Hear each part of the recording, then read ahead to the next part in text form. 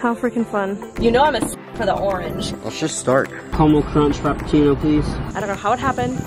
Like, it can't take that long. And it did. We really do need to figure out the coffee situation for the bus. It's gonna be crazy once we paint her. I'm looking at her in all of her glory right now.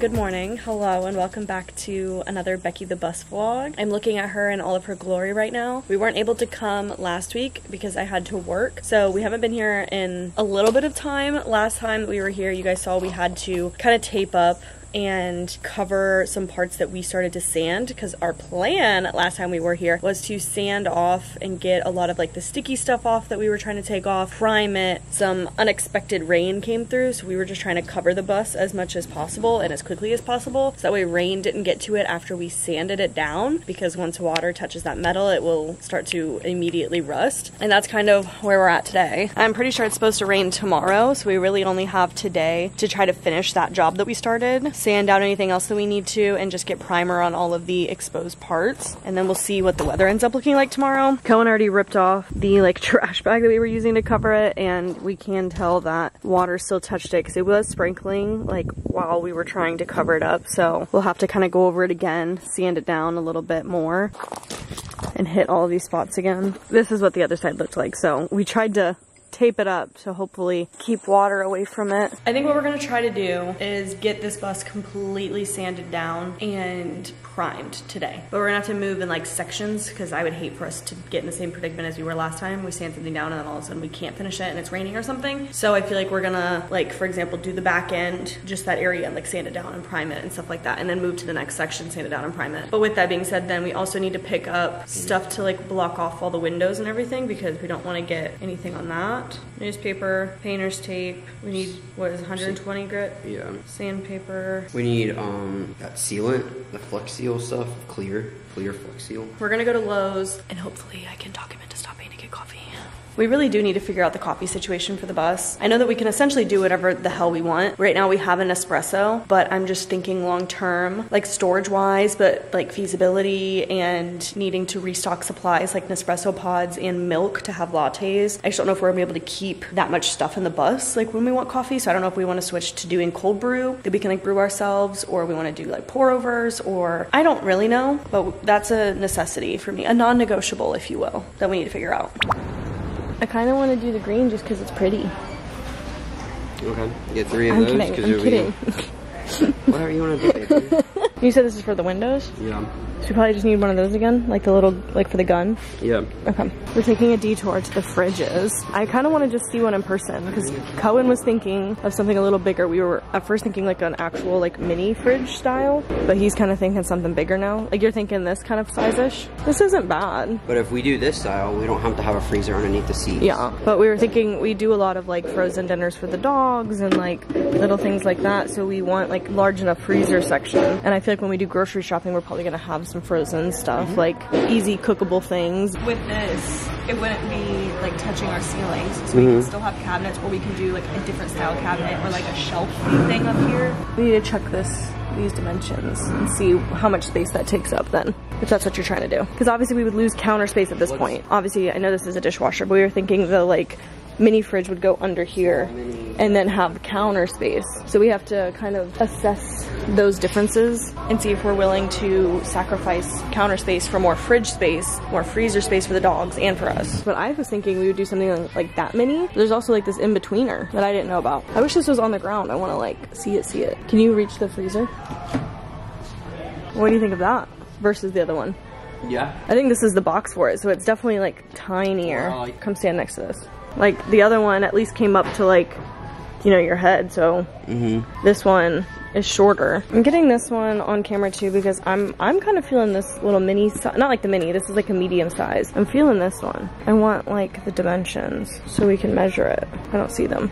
Dimensions is 18.8 width, 46 in height, and then 19.4 depth. I'm just thinking like with this minier size, like it's also skinnier because even now we have obviously a large standard fridge in our apartment and we don't use it. We don't really, like, well, we use it of course, we just don't fill it already. We have more stuff in pantry. Yeah, we have more like dry goods, so I feel like we could utilize more pantry space, quote unquote, and get the medium-sized fridge. I don't know.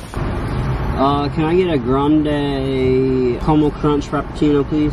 Venti iced caramel macchiato and 2 pumps of white mocha. Yeah, can I do a venti brown sugar shaken espresso? No cinnamon. 2 pumps of caramel, extra caramel drizzle. Can I also put vanilla sweet cream cold foam on top of that? Anything else, Graham? No, I think that'll be all. Thank you. Thank you. Have a rest of the day. Thank you. I didn't record this, but we also stopped on our way out at like the paint samples and just grabbed a bunch of them to see like the little ombre like look we want to do or something. I texted Alexis different samples and she was like, you know I'm a slut for the orange because she loves orange. Like that peachy one that we picked. I like that one too. We were both craving a frappuccino, but then we also wanted coffee, so we got a grande caramel crunch to share. It felt kind of good this morning and now it's hot again. But we're back from Lowe's and Cohen's already started like sanding everything down, but we got some painter's tape, a bunch of it, because we're gonna have to tape off all the windows and lights and things that we don't want sprayed. We got 2 things of Flex Seal paste, and we went with this one specifically. We've used Flex Seal a lot in the process, so we like the brand, but this one specifically says that it creates a watertight seal on windows and doors to prevent flood damage, which is where it's gonna be, is around the windows and stuff. So we went with this. We got 2 of them, and then we got 2 different packages of 120 grit sandpaper for this guy right here. And then we got some newspaper because this is cheaper than like the brown paper that you can get in rolls at shops and stuff, because this was just $1 each, so $5. I don't know how much we would need, so I got like 5 of them. In all, we spent $103.33 on all of these prepping materials. But we did buy some of it the last trip. I just like to keep y'all updated on the pricing side of things. Hey, make sure you have all of your safety shit that you need, especially when sanding. You don't want to be breathing all that shit in the whole time. Let's just start.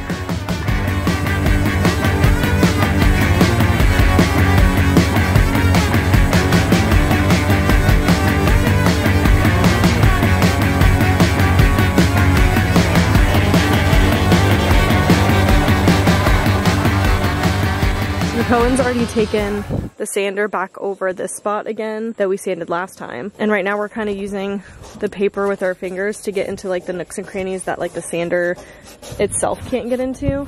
But we're gonna start with this side of the bus. So he's already done like these panels and we're just gonna do this side first and kind of move through the sides. That way we don't sand something that we can't prime afterwards again.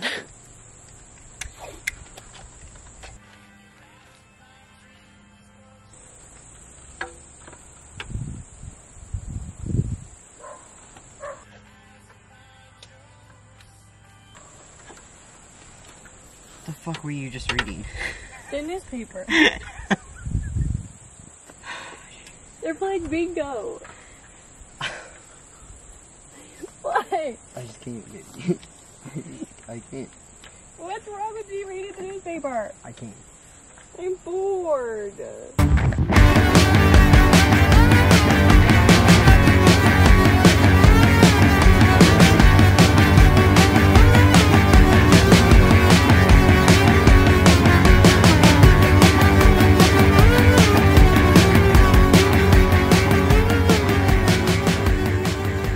So I just mixed, they said a 3-in-1 ratio of oil base, like thinner. See how it goes. I've never sprayed this before. I've never used this type of spray gun. I'm not really quite sure how it's going to go and how it's going to work. So I'm going to practice it on a piece that I know we're not going to keep and we're going to get rid of and put something else on it. So let's see how this thing actually fucking sprays.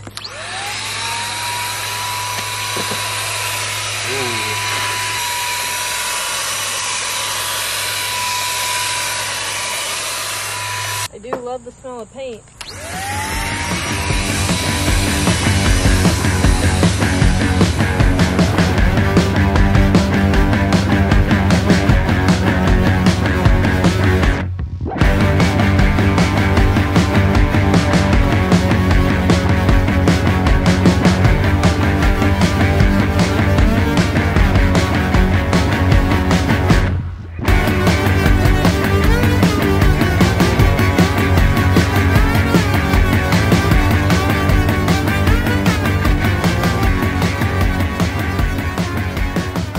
This is what we're ending with for the night.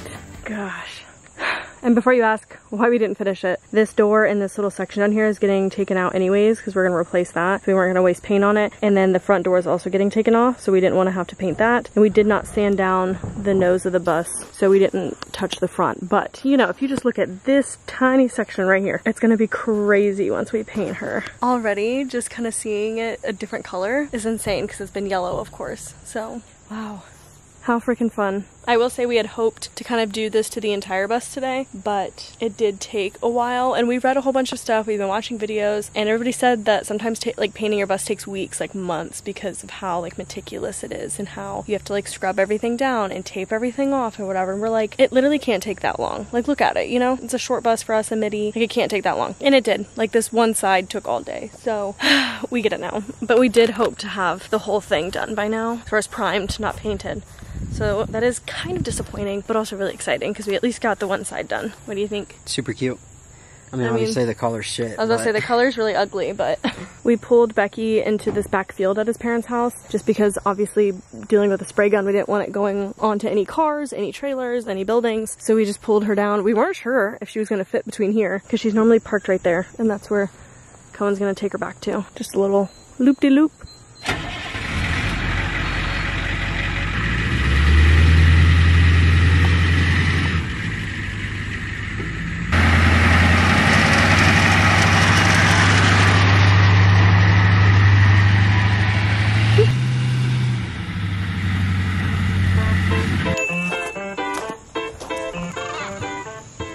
Y'all are a little crooked because you're sitting on something that's crooked. But hello and happy Thursday. I have my pajama shirt on and the shorts that I wore yesterday because I ruined them. I'm actually very upset about it. I really like these shorts and I got, what is this, primer all over them. I don't know how it happened.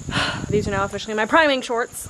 It's been raining all day today, so we have been waiting. It is now like 2-ish hours of no rain and just sunshine. We also have to watch the humidity levels because we can't spray the primer on if it's like over, what, 65 or 60 or something. I forget what it was. But we've been watching everything today because we want to continue priming the bus. We just couldn't because it's been raining and now it's dry. We got 2 hours under our belt of sunshine, but it is a little bit later, so we're gonna try to bust out as quickly as possible this side and the back side. The front of the bus is just gonna take a lot more time, so we're gonna do that next time we come for sure, but we're gonna try to bust out both of these sides before we leave so that the whole bus, other than the nose of it, is primed. And the roof. How are we gonna do the roof?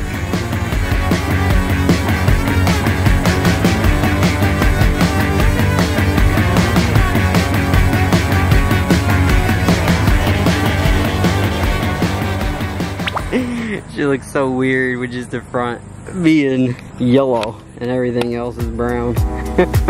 But she's coming along.